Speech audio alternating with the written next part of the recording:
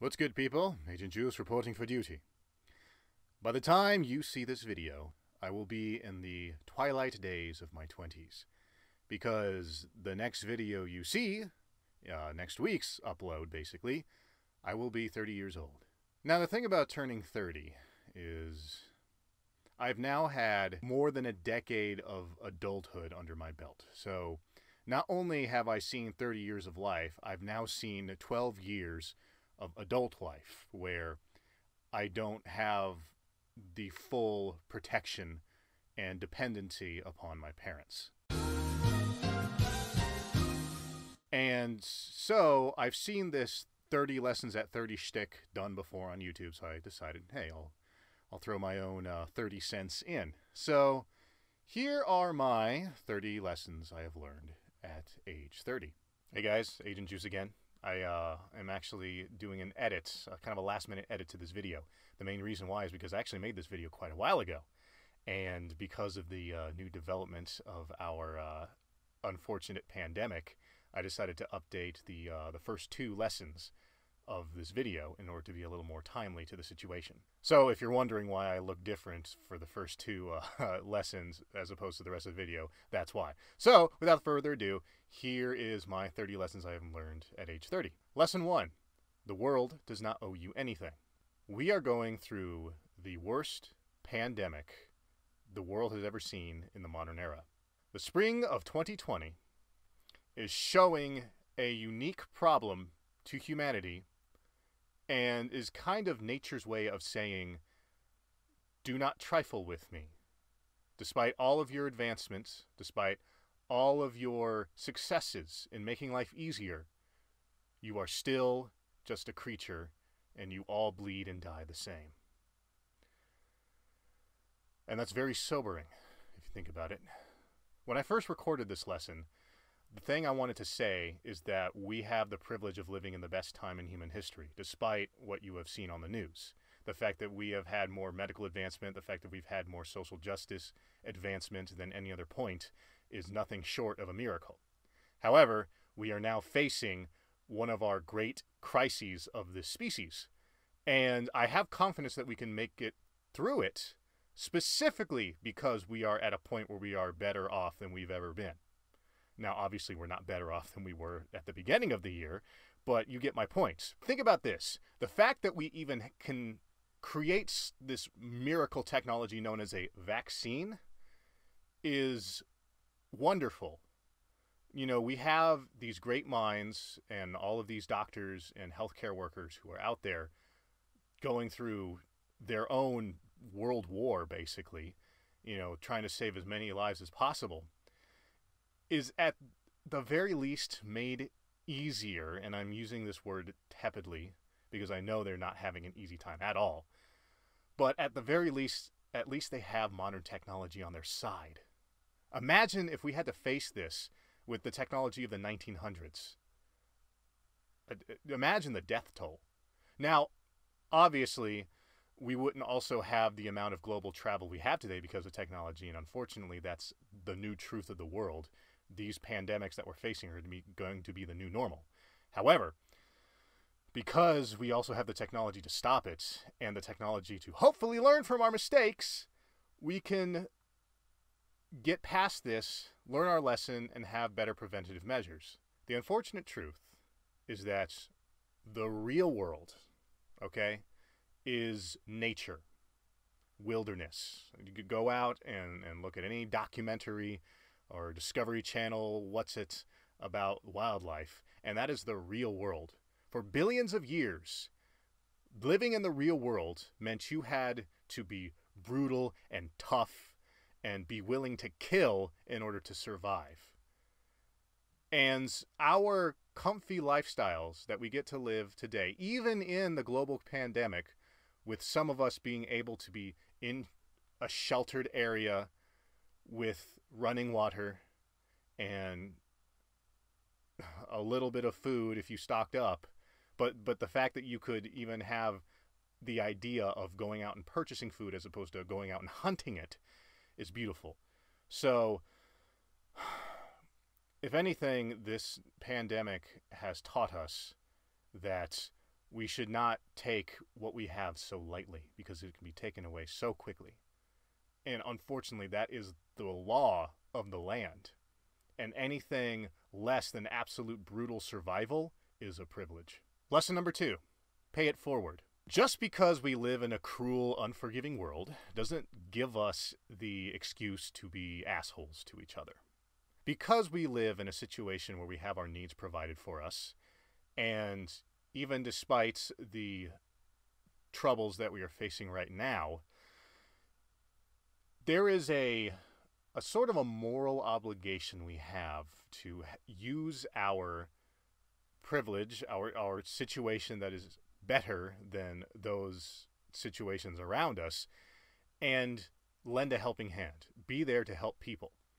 And one of the heartening things in our current pandemic situation that we are seeing is people who are willing to help, especially going, to all the healthcare workers, the doctors, the nurses, and whatnot, going out there and being on these horrible front lines that they have to be on. That is admirable. That is paying it forward. And we should not live in a world where we look back upon our past and say, I suffered, so why shouldn't they suffer? That is not a good way to live. We should instead say, I suffered. I shall make sure that they will not suffer in the future the way I did in the past. Lesson number 3. The man who says, I am the king, is no king. This is basically actions speak louder than words. I have seen a lot of people posturing where they'll say, like, I'm this, I'm that, I, me, look at me talk, and show none of it. Think of it this way. If you are the tallest person in the room, you don't have to say, I'm the tallest person in the room. You just have to stand up. And that's all the proof you need. So the people who truly are what they claim to be never have to claim it. They just do. Do or do not. There is no try. There is no yakking about it. Do or do not. Lesson number 4. Everyone needs some degree of religion. Now, this does not mean theological religion, because there is such thing as ideological religion as well. And there are some people like theological religious zealots. There are ideological religious zealots. I have found that people need a god to worship and a witch to burn. What that looks like depends on the person. For some people, it's very simple. God is good, Satan is evil. For some people, it's my side is good and the other side is evil. And unfortunately, when you get into that dogma, you regress and go against progress, which is a shame. But I believe that having that kind of God to worship and witch to burn dichotomy is important, and no one can escape it. So I have made it my mission to make sure that the God I worship and the witch I burn are as logical and forward-thinking as possible. So I have decided that my God is going to be welcomeness, open-mindedness, conscientiousness, wisdom, and my witch to burn is going to be ignorance, close-mindedness, hypocrisy, that kind of stuff. So what I'm saying is, don't think you're above religion. You're not. That would make you not human.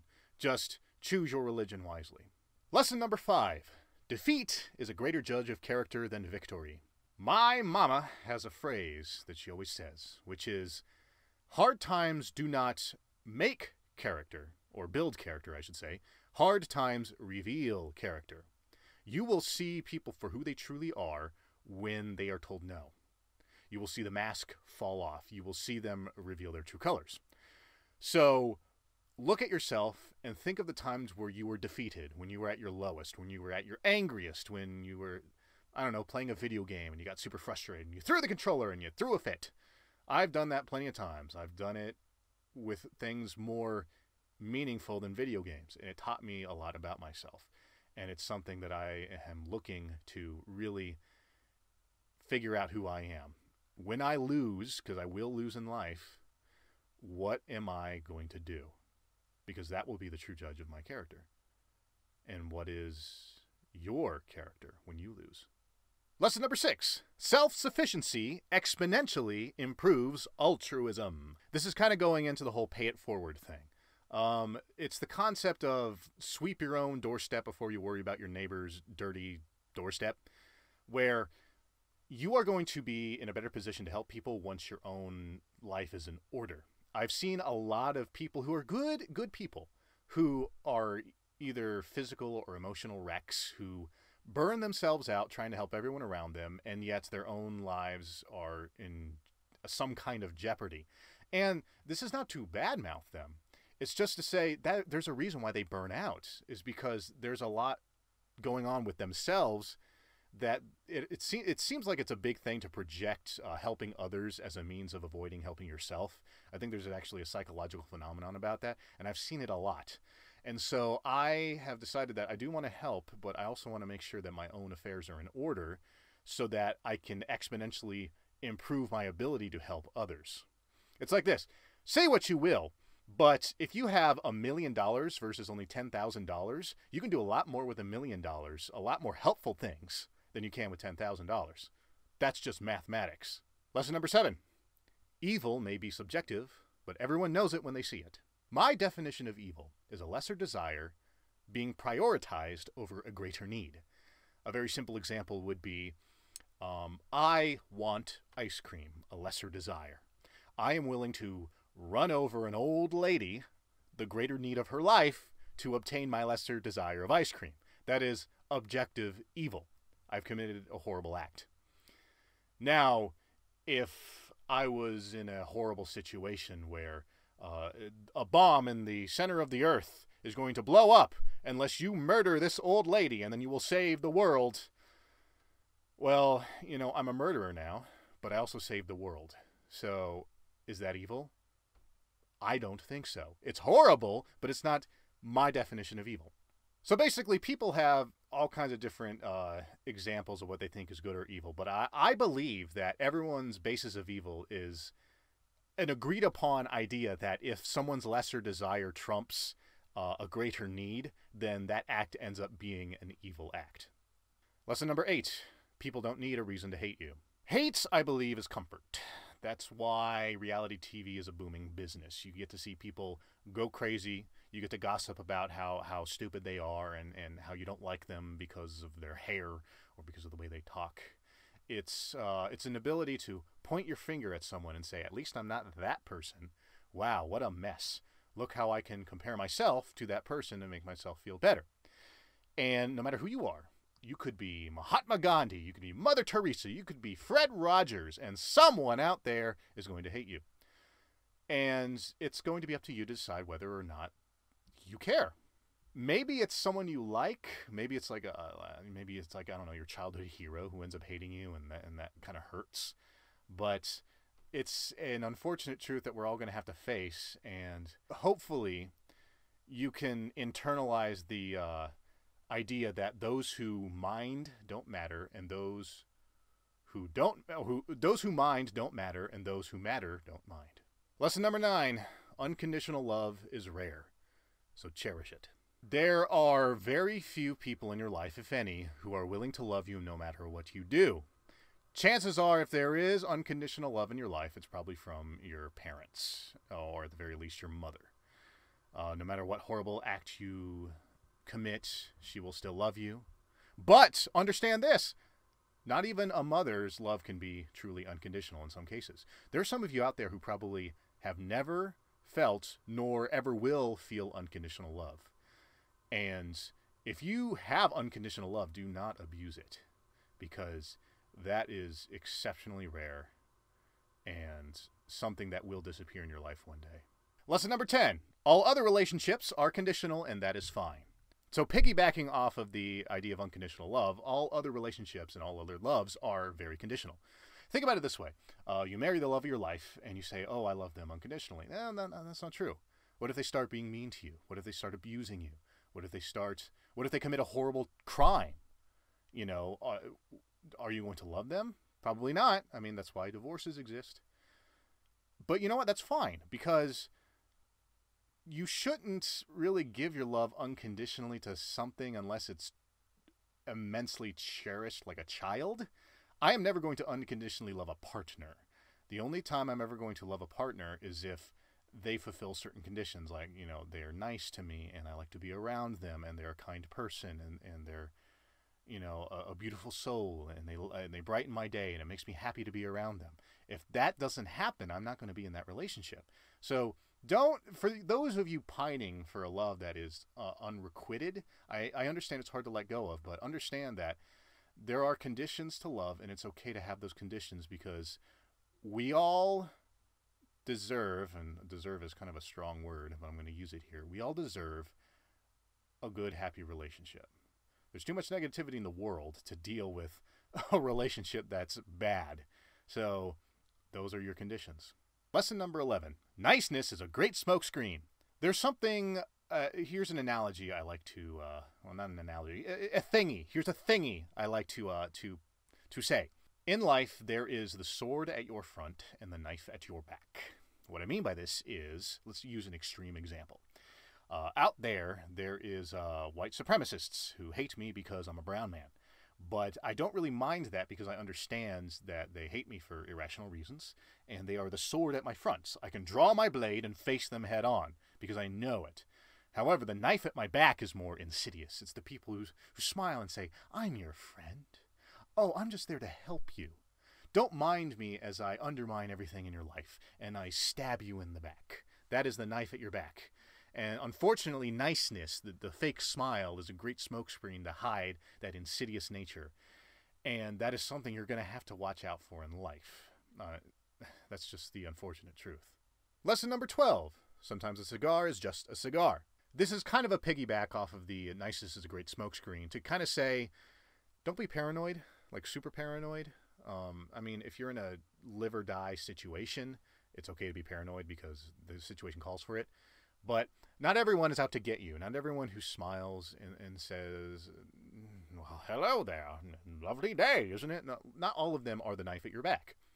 Sometimes people are just nice, and it takes time and it takes open-mindedness to kind of accept that, especially if you've been burnt a bunch of times. I understand if you have trust issues, but not everyone is out to get you. Sometimes it is what it is, and there's no double meaning, and hunting for it is just going to make you miserable.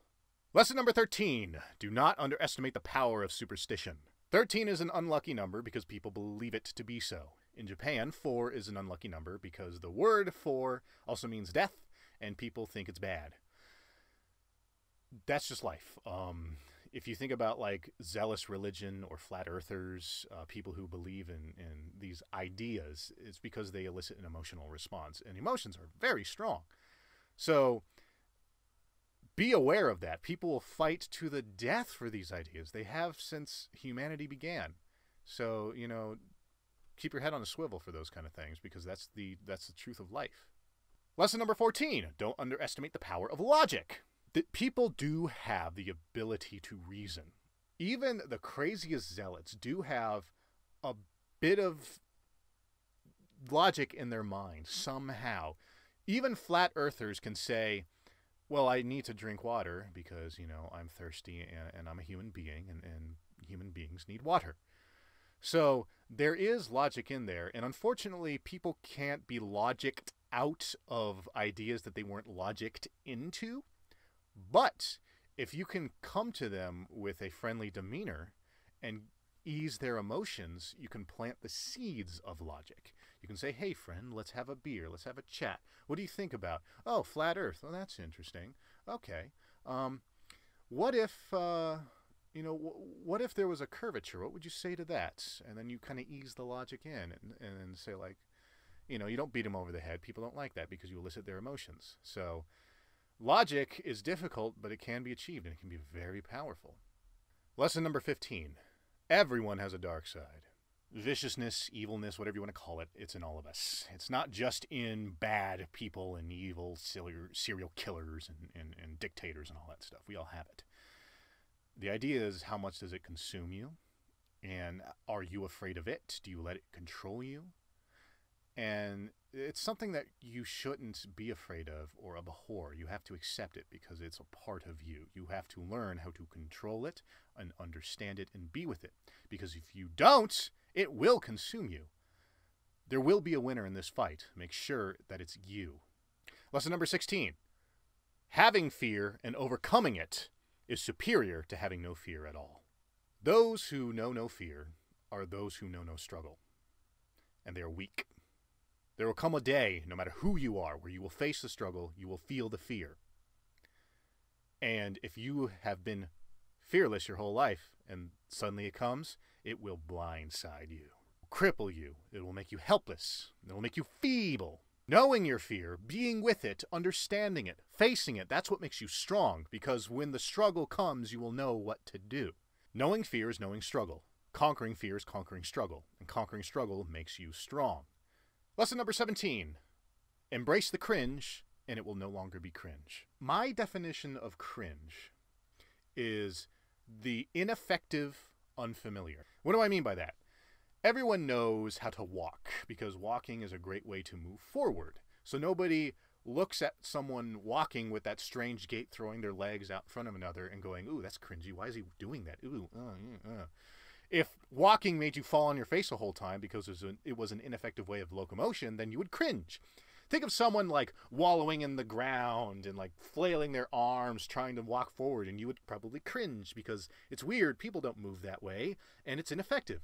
However, if someone started doing that and like were winning sprinting competitions, then all of the sports scientists would be studying the arm flailing method, and you'd see Usain Bolt break the speed record, doing the weird crawl, and all of a sudden it's not cringy anymore because it works.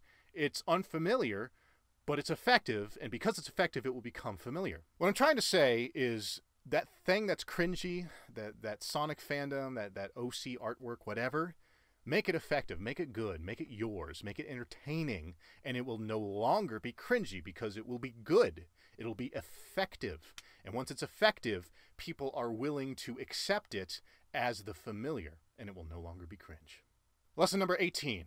An open mind is a great gauge for maturity. Maturity is not age, but a lot of you have probably figured that out by now. Maturity, I believe, is the open mind. It's the ability to take in an idea, think about it, and not be governed by it, not be enslaved by it. I find it strange how there's a lot of people out there who say don't engage with those people, even people with legitimately bad ideas. They say don't engage with them because that means you're a part of them, as if they're afraid that you're going to be brainwashed into their lunacy. But you're not going to be brainwashed into their lunacy if you're open-minded and mature, because you can see, oh, I see, you hate black people. You think that this group of people are bad and deserve horrible things to happen to them. Why do you believe that? And so you're open to it. It's the idea of having that open conversation. It goes back to the don't underestimate the power of logic. So you can engage with it and not be consumed by it because you're not a fool. But those with the closed mind who think they have an open mind are afraid of people engaging with the bad because they think they will be consumed by it because they're so weak-minded. But being open-minded means you have a strong mind because you can handle it. And that, I believe, is the true gauge of maturity. Lesson 19. Having fun is more fun than being serious. Dude, life is short, man. Just have fun with it. Obviously, there's a time to be serious. There's a time to buckle down and get things done. But after that, have fun with stuff. You guys might be familiar with the concept of the 4-hour work week, which is a book some guy wrote that I'm too lazy to look up right now. But the concept is that there's really only 4 hours in the day where you are truly effective. So in an 8-hour work day, only 4 of those hours are spent truly being at work, and the rest you just kind of goof off, look up funny videos on YouTube and stuff. So the idea is that be serious for those 4 hours. Buckle down, no distractions, get all your work done. And then you have the rest of the 20 hours, well, I guess you're sleeping for a chunk of that. You have the rest of the waking day to have fun. Kick back, laugh at cartoons or clowns or whatever you want to do. Be effective, but have fun for the rest of the time. Lesson number 20. Progress is not linear. This goes not only for general success, but also for recovery. There's going to be periods where you think you're doing well, and then all of a sudden you backslide. And the backslide can be terrifying. Especially if it's like recovery involving, especially if it's like a physical ailment or maybe a mental illness where you're backsliding. It can be very discouraging, and you feel like there's no way out of this hole that you're digging yourself into or you're being dug into. But understand that that is part of the process. It's not you're not going to be in a Rocky montage when you're going through this. You're going to have your downs, but if you keep working at it, you're also going to have an up. And eventually, with perseverance and the right treatment or the right battle plan, you will prevail. Just accept that there's going to be times where you trip up. Just get up. Fall down 9 times, get up 10. Lesson 21. People change for better or for worse. There's probably a lot of you who have had childhood friends who drift apart. Maybe you had a best friend and you guys had a falling out because of a petty disagreement or a big disagreement or something, and you realize this person is not who I thought they were. A big one is in relationships when you see one side of the person but they change, or maybe you see their true colors or something, or maybe you just fall out of love. It happens and it hurts, especially if it's a close relationship, but it's something you have to accept that happens because you have changed. If you're a person, you have changed somehow in some way. If you haven't changed, you're honestly doing something wrong. But it's just the way of life, and sometimes it hurts, and it's okay if it hurts because there's really no way to control other people. Lesson 22. Come to your own conclusions. It's a very good idea to get a lot of information from a lot of different sources, but eventually you're going to have to make the decision for what you believe in. It's smart to think of both sides, but eventually you're going to have to pick a side, or you're going to have to take the good and the bad of the sides and come to your own ideas. It's safer to glomp onto a bigger collective. I know it is. It's nice to have a tribe. It's nice to have people who agree on one idea and be in that comfort zone. But if you truly want to think for yourself, you're going to have to even criticize your own if you disagree with them. The idea is that, are they able to take that in stride and understand that's what you're doing and not, attacking them? So thinking for yourself is difficult. I understand it's difficult. It's difficult for me. Sometimes I just want to, stay on a side and be safe, but I can't live a life like that. And it feels more rewarding when I do come to my own conclusions. Lesson 23. There's a difference between childlike and childish. This is kind of a piggyback off of the have fun with life idea, where, be effective for those 4 hours and have fun the rest of the time. Childlike is reconnecting that part of your childhood where the world was a wonder. You asked funny questions. Why do we have toes? Why is the sky blue? Can a fish fly? What if an elephant flapped its ears really fast? Could an elephant fly? What if you took an elephant and taught it how to swim? Could it grow fins? Think of all the wild things you were thinking of when you were a kid, all the imagination that you had, your imaginary friend who was 100 feet tall and could, make clouds turn into cotton candy. That's freedom and curiosity and imagination. That is childlike nature. Childishness is the bad part. It's the negativity of being a child. It's being stubborn and stomping your feet going, no, I want it my way. I know everything because I'm a kid, and candy is good, and we should have candy all the time, and no more bads, and no more school, and stay up all night. It's your stubbornness. It's ironically the closed part. It's no longer being imaginative. It's saying this is final and I'm done, and I refuse to budge. I refuse to listen. So embrace childlikeness and try to stay away from childishness. Lesson number 24, everyone should learn how to fight. This kind of goes with lesson 1 and 15, the idea of being autonomous and understanding that the world doesn't owe you anything. There's this idea I've heard people talk about, and I agree with it. It's the concept that there are people who think they're good people because they don't engage in violence because they can't. You're not a good person. You're a weak person. If push came to shove and you had to defend yourself and you couldn't, that is not a choice. And goodness, like evil, is a choice. Those who have the ability to fight back, those who are tough, who hone their bodies, who understand the nastiness of the world, but choose to fight for good, to uphold justice, that is true goodness, which is why I believe everyone should learn how to properly defend themselves and how to properly kick someone's ass if necessary. We uphold superheroes because they're super strong, and they fight for good. How easy is it for the likes of Superman to take over the world? I mean, there's so many comics about what if Superman were evil? Oh, what if Superman were evil? Well, it would be scary, but he's good. He's strong, and he can fight. And, you know, he can really wreck someone's day, but he doesn't. He stands for truth and justice, and we admire those aspects. So I believe everyone should learn how to fight. Plus, it's a good exercise, man. You know, stay in shape, keep yourself healthy. You'll live long and prosper, right? So, yeah, go find a boxing gym. It's fun. Lesson number 25: the world is full of necessary evil. This ties into the previous lesson of learning how to fight and the lesson talking about the concept of evil. I say necessary evil because earlier in the video I was giving the example of having to kill an old lady for the sake of saving the world, and that's a horrifying thing. We have war for an unfortunate reason. Now, there's a lot wrong with war nowadays with the military-industrial complex and a whole bunch of other political nonsense I'm not going to get into. But there are bad people out there who are willing to harm, which is why you need to learn how to fight, which is why it's a good thing we have the ability to defend ourselves with our troops out there. And we don't want to cause harm. War is hell. It's horrible. You know, it tears people up. But because people are willing to tear people up, we have to be ready to stop it.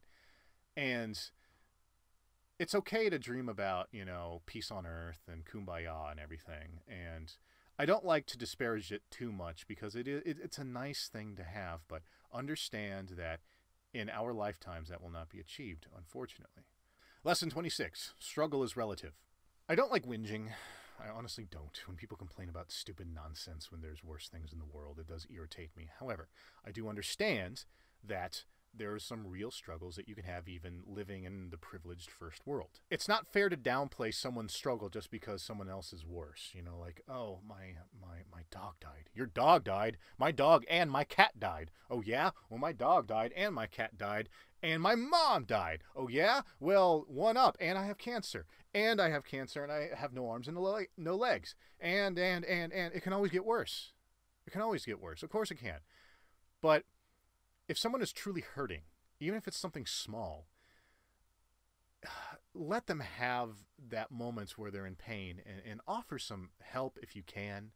You know, it's one thing if someone is just whining like, oh, my coffee. You didn't put enough creamer in my coffee. I'm calling the manager. I mean, that's whinging.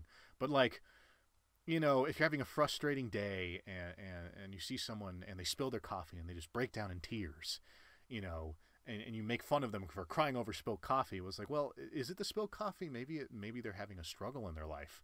You know, it doesn't matter that they have the privilege of being able to go out to Starbucks and have the money to buy a coffee, you know, and it's just like, well, some people don't have that. Yeah, but like, you don't know what that person's going through. So struggle is relative. Understand that and try to be helpful. Come on. Lesson 27. Empathy is harder than sympathy. The idea of sympathy is that you can relate to what someone is going through. I can sympathize with someone who, you know, went through, and this is kind of a deep one, child abuse, because I went through child abuse. Empathy is different because there are some people who have suffered things that I can never understand. I have the great privilege of not having mental illness. I don't have to worry about anxiety. I don't have to worry about depression. These things do not affect me. I have many friends who are hounded by these mental illnesses, some of them cripplingly so. I don't know what it's like to feel that emptiness where nothing makes you happy. That is alien to me.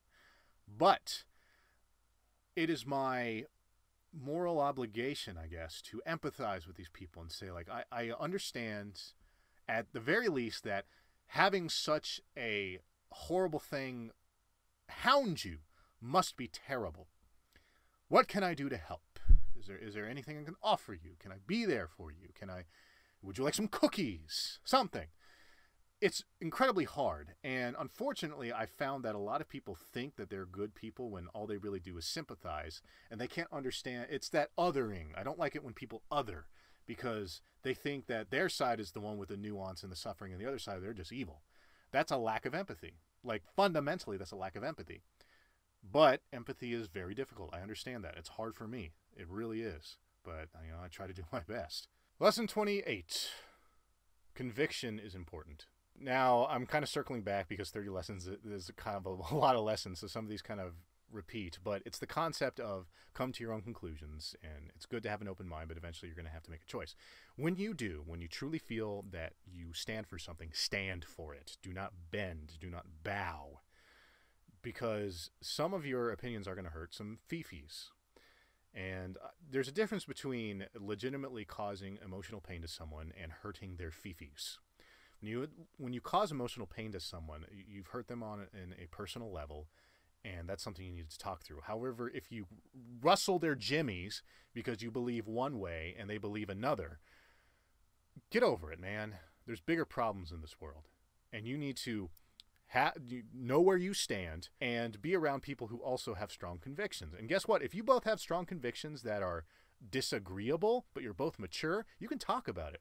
I have very close friends who have opinions I think are wackadoodle, but it's not enough to rustle my jimmies and go, harumph, I say. And they're the same way, and I appreciate that about them. We can actually sit down and talk about this stuff. And I love it because they have strong principles, and that is something I strive to have, is these strong principles that I can defend with conviction. Lesson 29. Relationships are the greatest joy in life. People make the world go round. Everything in your life ultimately revolves around people. The greatest memories you will have is time spent with friends and family. When you are on your deathbed, you're going to want to be surrounded by people. I mean, there's some people who are misanthropes, but they're few and far between.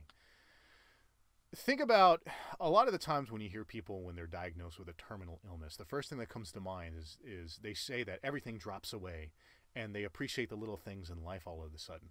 And a lot of the little things involves like spending time with their kids or their significant other or their parents or whatever.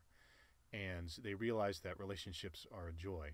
And I cherish my relationships more than anything else in life, except maybe my health, because if my health goes, then everything else just kind of doesn't matter, But like, even with deteriorating health, I still want my final days to be with people and with those relationships. And if you have good relationships, hold on to them, because they're going to be what matters at the end of your time on this planet. Lesson 30. Everything ends, and that's okay. During this decade, the 2010s, 2010 to 2020, a lot happened in my life in my 20s. Among those things were the death of two people who were close to me. And when people die, when they leave, they yeet this mortal coil, it's the end. You never get to see them again in this life, if there even is another life out there. And the unfortunate truth, or maybe fortunate, the truth is that death comes for us all. Everything will end. This YouTube channel will end one day. I will no longer make videos for one reason or another. YouTube will end for one reason or another. The internet will end for one reason or another. But that is life. It's that Matrix quote, everything that has a beginning has an end. And we have to accept that no matter how sad or scared it makes us. I was watching a couple of TED Talk videos about the concept of people going through near-death experiences, and they all kind of describe the same thing of like drifting out of their bodies and going through a long tunnel, and at the end of the tunnel is like this warm lights and visions of their relatives, and it seems very peaceful. And there was a really interesting study where of all the people, everyone that they studied who had these near-death experiences, like thousands of them, they all said that they basically did not fear death anymore because they went through that experience. What is that? Well, some people say that it's the proof of the afterlife. Some people say no, it's the DMT in your brain that's released when you die, and then you go on an acid trip. You basically go on a self-induced acid trip. But that's almost kind of comforting, because it seems like if you die, one of two things happen. Either one, there is an afterlife, and it's eternal bliss, and that's awesome. Or two, it's an acid trip, and you die and you're done forever, the end, no more. Which is kind of a bummer, but that's a big bummer, honestly.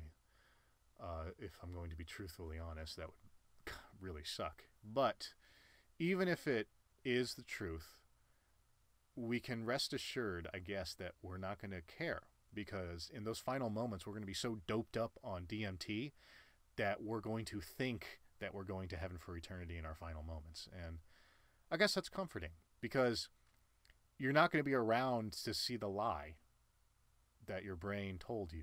You're going to be dead. That's it. That's the end. You don't have to think or feel anymore. And you don't have to be afraid for all eternity. They're like, oh, I can't feel. Oh, I'm suffering for all eternity because there's nothing. You're not there to feel anymore.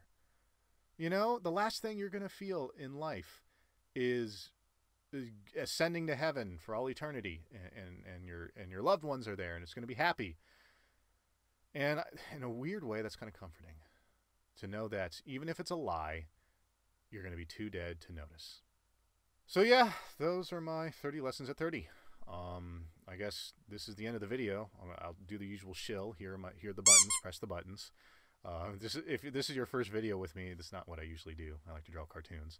But if this attracts you, then hit that subscribe button. I'd love to, have you stick around. Also, leave comments. I want to engage with this, because I want to know what you guys think of my lessons. If some of you are 30 or older, if you have lessons of your own, or even if you're younger and there's things you've learned or agree or disagree with me on, definitely let me know. I want to hear it.